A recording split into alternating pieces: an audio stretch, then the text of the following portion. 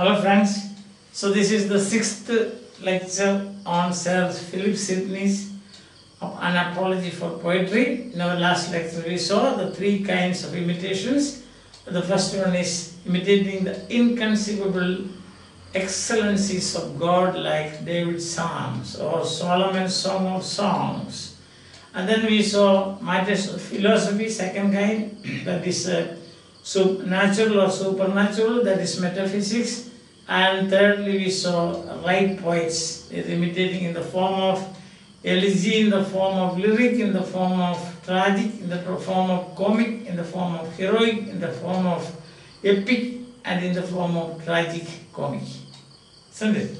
Now, today what we are going to consider is how important is versing and rhyming in poets. Versing and V-E-R-S-I-N-G, versing and rhyming. Will versing and rhyming make a poet or someone a poet? You see, according to Sir Philip Sidney, he says that there are poets who have never versified, and there are poets who have versified but not poets. There are poets, you consider those persons or those writers as poets but have never versified or never used rhyme. But on the other side you can find there are many people who have versified, used rhyme, but are not accepted as poets. So, rhyming and versing will not make a person a poet. Example he gives is Xenophon's Cyrus. Xenophon's. We have come across this Cyrus. The just king. The just king. That is in Latin we say, Effigium justi imperii. Effigium. This is given in the text. Effigium justi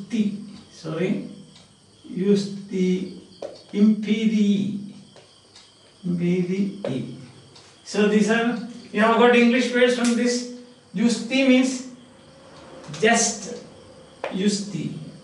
In Latin, I and J can be interchanged. They are interchangeable. Justi, or they can also write it as a justi. Understand? Means just, you can already see just. Just and right. Imperii, you have got the English word imperial. Imperial, that is connected to emperor. Isn't it? Imperii. Effigium, effigy, you know. People burn the effigy of leaders and so on when they get angry with them. Effigy. So, effigium justi imperii means the portraiture of a just emperor. The portraiture of a just emperor. And this has been done by, this is about the Cyrus, the Emperor Cyrus. Emperor Cyrus, it has been said that he was such a just person, a just emperor, that he just and right, that he even respected those people whom he conquered and treated them with dignity, great dignity. That's why he is called effigium, or the portraiture of a just emperor. Now the whole thing has been written by Xenophon, not in verse. No rhyme is used, but prose. Of course it is poetic prose. Therefore, versing and rhyming, they do not make a writer a poet. And Sidney gives further example. He says, just because you put on a long gown, you will not become a lawyer. Lawyers put on long gowns, but just by putting on, you don't become a lawyer. Just by putting on an overcoat and a tie, pants and shirt, you don't become shoes, socks and all those things, you don't become a professor or a lecturer. See, that is outward. That is something outward that you see. So a long gown will not make you a lawyer exactly like that. The outward, that is rhyming and versing, will not make you a poet. But on the other hand, if you played in armor means suppose you are putting on the uniform of a soldier and you are going to the court and pleading your case, you are a lawyer. That is the thing. What is important is the core. What is important is the inner stuff. That is what I hope that the examples is very clear to you, isn't it? Example. Now again you can see another example given here is Herodotus. Herodotus, the historian and the writer of romance, for example. Herodotus, he says, he wrote the romance of Theogenes and Chariclea. Herodotus, Greek. Theogenes and Chariclea. These names are there in the text. You must read the text. My lecture is not a substitute for the text. Original text should be read by each and every one of you to enjoy, imbibe the beauty of the text, the beauty of the language. Understand? Yeah. So, Herodotus, Theogenes and Chariclea, a great romance. The whole thing is written in prose. Understand? The picture, prose. The picture of love in Theogenes and Chariclea is written in prose, not in rhyming and versing. But still, you can see, it is considered as a great poem. The author has put on the mask of a poet. Therefore, please note this point. In the exam sometimes you will get a question like this, a short question like this. What is the opinion of Sir Philip Sidney on rhyming and versing? The answer is rhyming and versing will not make you a poet. Then example given is that of Herodotus and also a Xenophon. Xenophon, Cyrus, and Herodotus, Theogenes and Chariclea. Understand? Yes. And then what is it after all? It is that, he says. It is that. And what is that? Feigning notable images of virtue. That is what makes you a poet. It is that. Feigning means imitating. Notable images of virtue. Feigning notable images of virtue.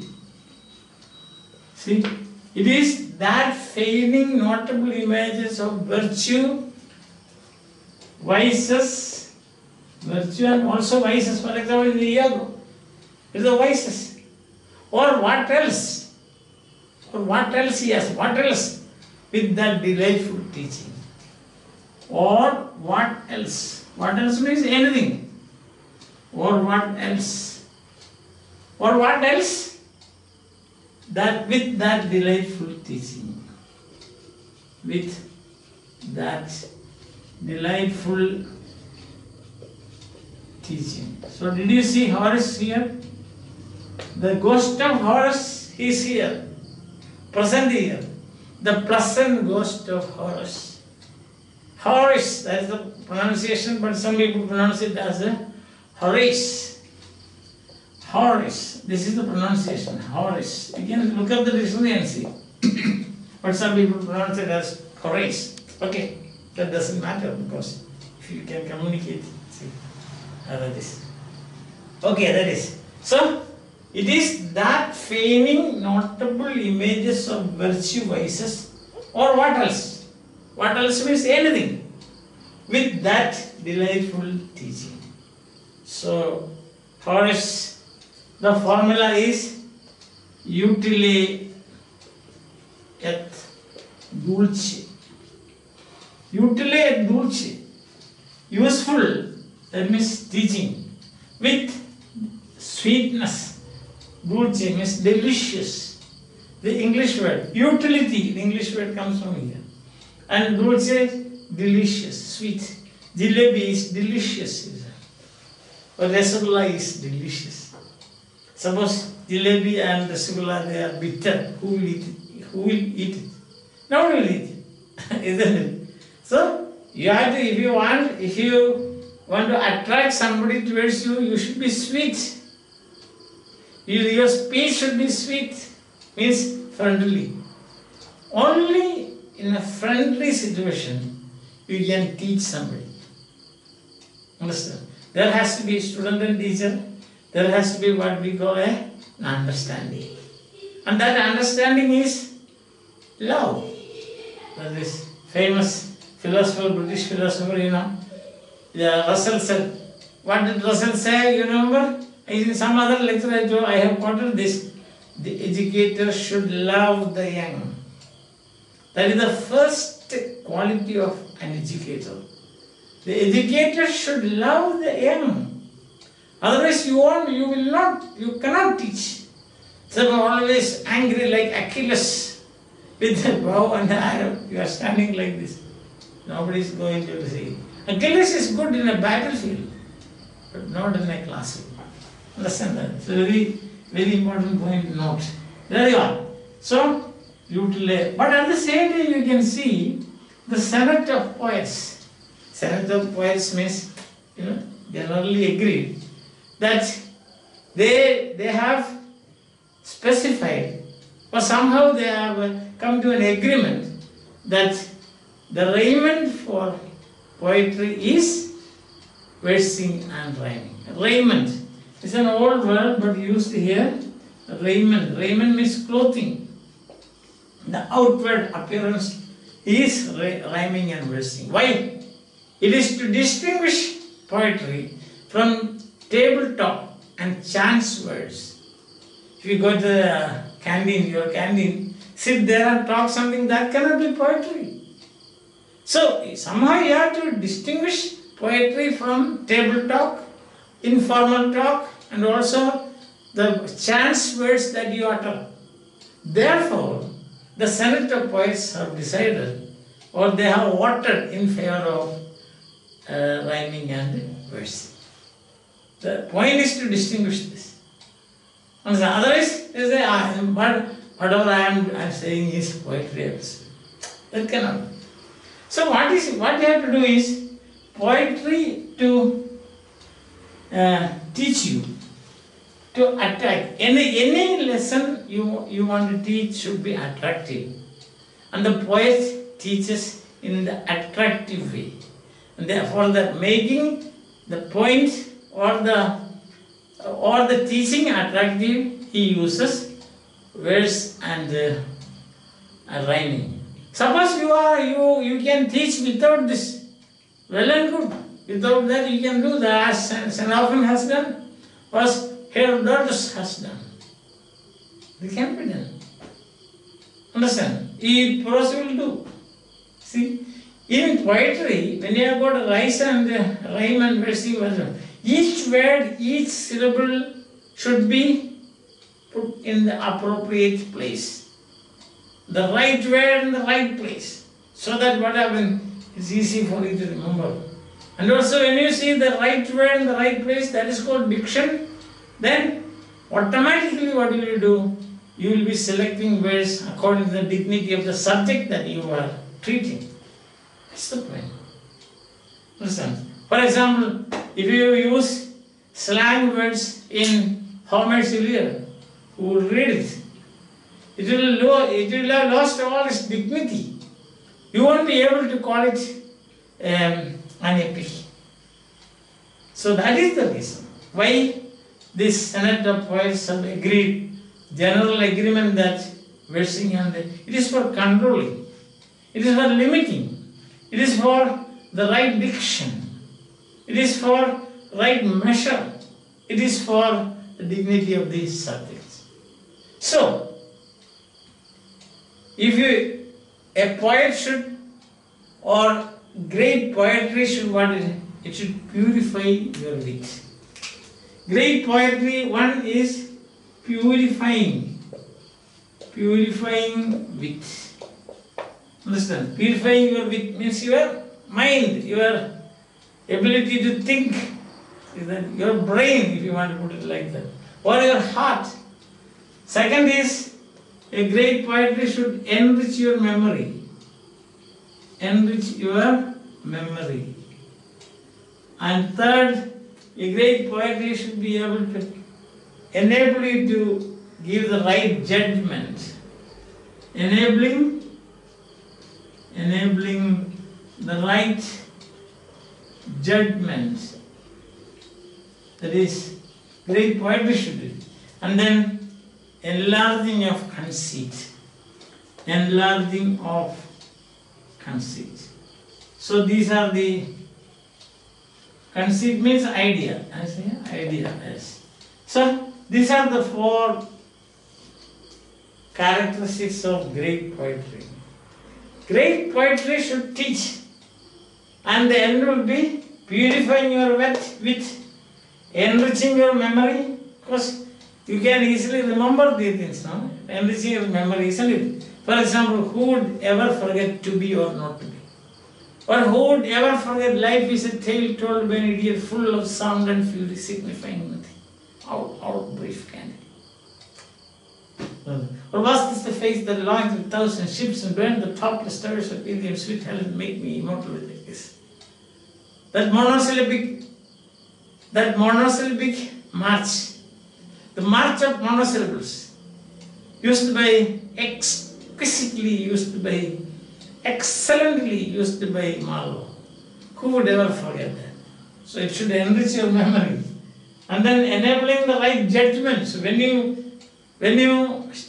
study or when you go through great poems, it gives you some enlightenment to judge of things. Suppose somebody says, why in this old age you are working hard? Then he can quote Odysseus, saying that something of noble note can yet be done. So that judgment is passed. Something of noble note can yet be done, he says. Why should I sit idle? That is a kind of judgment, on the remark of another person. Or enlarging of conceit. And he said, think of ought to autumn, or what to the Grecian. So an idea is expanded. The enlarging of a conceit. Great words of John Keats, written under the influence of the Greek writers. Isn't it? Thou unravished bride of quietness. From there, the description begins. The enlargement of the conceit begins. So what happens there is, you have all these four in great poetry. So who can find fault with poetry and poets? Who told you that, which ignorant fellow told you that Plato had banished poets from his republic? Plato has never done that. That's the thing. And as you can see, his disciple Aristotle wrote a treatise on poetics, Aristotle's poetics, that we have just now done. I have given 12 lectures on Aristotle poetics, covering all the aspects of Aristotle's poetics, from imitation to catharsis. Understand? So that's it's a side remark, it's an aside, you can say. In drama you have a aside, so you can consider what just now I said as an aside. Understand? So the poet ultimately what should the poet do? He should be able, or he should have that power to lift the divine essence in you out of the clay lodging, clay, C-L-A-Y, clay, because we are all made of, say, some mud, Yes. So, a clay lodging, he should be, a great poetry should be, or a great poetry will lift your divine essence that is hidden in your clay lodging. So your soul is lodged in a clay lodge, yes. A clay house, a house made of clay. That is the house, this is the house that Jack built. You know that sentence is like that. This is the house which is made of clay. But inside there is divine essence. And the poet should be able to inspire you. His divine frenzy should be such that it should inspire you, and your divine essence you should be able to realize. It can be astronomy, it can be philosophy, natural or otherwise, supernatural. If you are interested in stars, you take up the study of your science, or your branch will be astronomy. If you are interested in natural secrets of nature and secrets of life and existentialism and so on, your subject is philosophy. That can be written in you can use versing and rhyming there also. If you are interested in sounds and the delight, you find sound and delight in sounds, then you are a musician. Look at that. These are all imitations, feigning. And if you are interested in certainty of demonstrations, then you can do mathematics. But however, whatever you do, there is a key word that you uses. Sidney uses architectonic.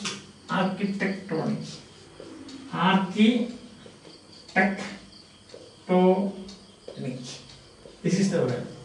Architectonic. What is architectonic means? Praxis. What is praxis means? Practical application. Your knowledge, your concepts, your ideas. Say it may be in astronomy, it may be in philosophy, natural philosophy, or supernatural, or metaphysics, or it can be mathematics, it can be music, it can be law, it can be history. Any of this. You should not stay there at the point of knowing. No, that is gnosis. Gnosis.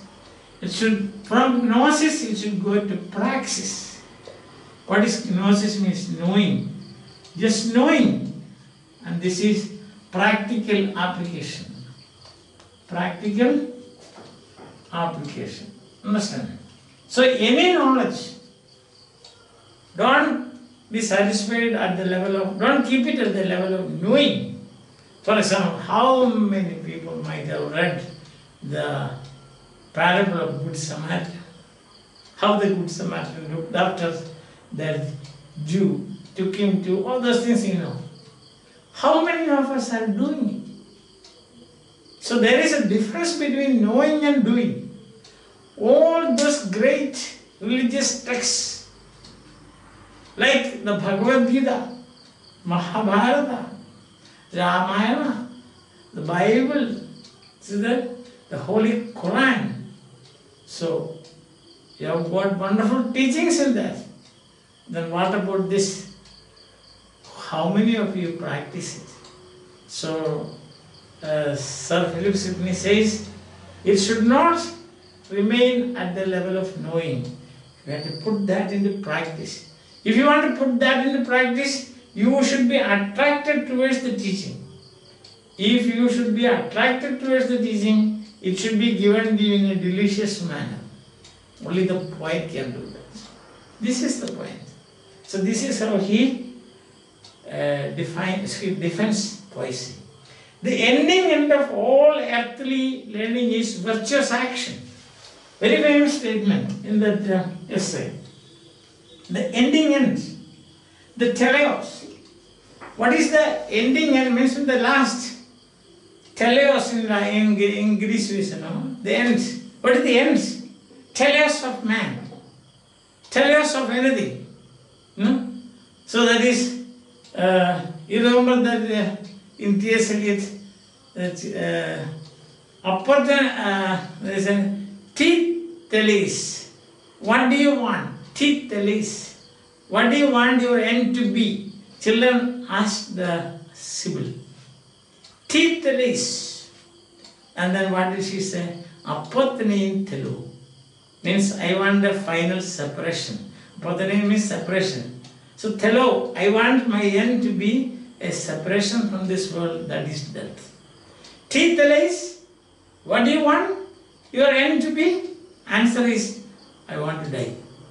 That is apothanein telo. So what is the end of knowledge? The ending end of all knowledge. This is, I am quoting from the text. We can go through it. The ending end of all, the ending end of all earthly learning. That is it. All earthly learning. This is the exact verse. Learning. The ending end of all earthly learning. What is it? It is virtuous action. Is virtuous action. Very important for our daily life, practical life. Love your neighbor as thyself. What a wonderful teaching. How many of us will give a pen to a student sitting near to you in that you may give? That is, in the exam hall, when that the little man's pen goes on a strike. Without asking, will you take, you have got two, will you take one and say, hello, you can use this. If you do that, this is virtuous action. Your knowledge is translated into action. Otherwise, it will remain like a barren clouds. It will be barren clouds in the sky, unable to shower. So your knowledge should be like clouds willing to shower. Understand? This is what Sidney says. And for that, you should be attracted. And for getting attracted, you should have what you call dulce. And dulce is provided by versing and rhyming. Later you can see, I have also given lectures on Prof. to lyrical ballads. So there are Wordsworth also says the same thing. You have to somehow or other way make it enjoyable. Otherwise, who will do it? You know, the primary, it is DNA written that all the living beings in this world are seeking pleasure. All our actions are centered on pleasure seeking. So if poetry does not give you pleasure, you will not be attracted by the teaching given in poetry. And once you accept the teachings given in poetry, Sidney says, don't stop it there, but what should you do? Put that into practice. Architectonic. That is praxis. From gnosis to praxis. Otherwise, of no use. Your learning is of no use. Understand? You should practice. Yeah. And then he says, therefore, poetry is the prince of all knowledge, or all arts. The prince of all arts. Prince of all the rest of arts. Because you can see astronomy, history, philosophy, mathematics, law, music, these are serving sciences. They are serving, they are borrowing. It is like a face is presented before you and you draw a picture. But in this case, it is invention. The poet is caught by the divine frenzy and then he invents. And therefore, in any way, if you consider poesy, it is the prince, it is the king of all arts. Understand that? So this is what he said. This is how he defends poetry. Don't you think the defense is quite vigorous and very reasonable also? Tremendously reasonable, I should say. Tremendously reasonable. Because this is very logical. See? He says, versing and rhyming not necessary to become a poet. What is important is, for example, he gives examples of, see, the names of Herodotus who wrote the romance, Theognis and Chariclia, and also he has given the example of Zenob and Cyrus. Iphigem, Justi, Impedii. Then he says, it is generally accepted that you use rhyming, but without that, long gown will not make you a lawyer. If you plead in armor, nobody will say that you are not a lawyer. Long gown will not make you a lawyer, and at the same time, if you plead in armor, they will not say that if your pleading is logical and it is fruitful, nobody will say that you are not a lawyer. You can plead in armor. So this, and then continues, purify your wit. Your memory, you should enlighten your memory. You should be able to expand a conceit. You should be able to judge properly. After reading poesy. Or poesy should help you to do that. And then he says, not only just do all these things, but put this into practice. Architectonic. And for that you should be attracted. For attracting you, there is verse. The right word in the right place is diction. See, so you will be attracted to it. See, in the says, very often I quote this word, no? A thing of beauty is a joy forever. So you can remember it very easily. And it is a universal truth. So it will remain in your mind. It will enlighten you. It will enlarge. It has enlarged the conceit. So the ending of all arts, whatever it is, like astronomy, etc., we have seen, it is virtuous action. Poetry leads you to virtuous action, and therefore poetry is the prince of all other art. Poesy reigns as an emperor. Poesy reigns as a mighty emperor. Because all the other sciences are serving sciences, while poesy tells you how a thing ought to be, how a thing may be, how a thing ought to be, and you can even use, as Dryden says in his essay, dramatic poesy is a pleasing fallacy, you are allowed. The privilege of the poet to tell lies, says Aristotle. Pleasing fallacy, says John Dryden. That's why, see now in history, if you read history, you will find that Cyrus died on the battlefield. But Xenophon made him die in his bedroom of extreme old days. But it's no problem, because that is pleasing fallacy. Pleasurable fallacy, you can see. Or the art of telling lies. All what should be probable. All what is required is it should be probable. And therefore, to utile and et dulce, the only art that has got these two qualities inherent in it, that is poesy. Utile et dulce, therefore poesy reigns as the unquestioned. Nobody can question this. Understand? Nobody. The invincible, unquestioned, the dominating prince among all the arts. I hope you have followed me. It's a very strong defense. Absolute.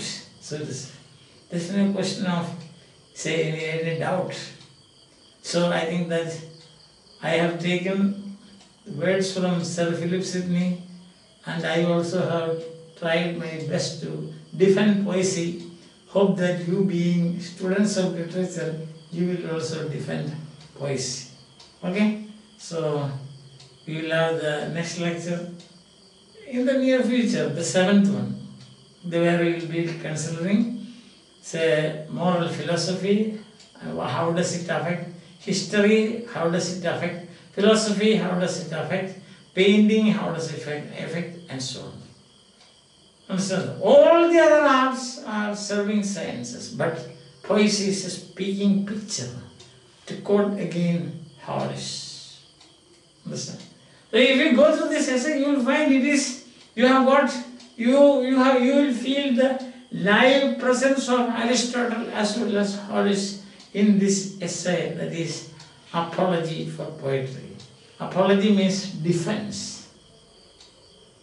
I hope that I have explained this in my introduction. Okay? See you friends with another installment of Apology for Poetry soon in the near future. Till then, bye, have a nice time. Enjoy.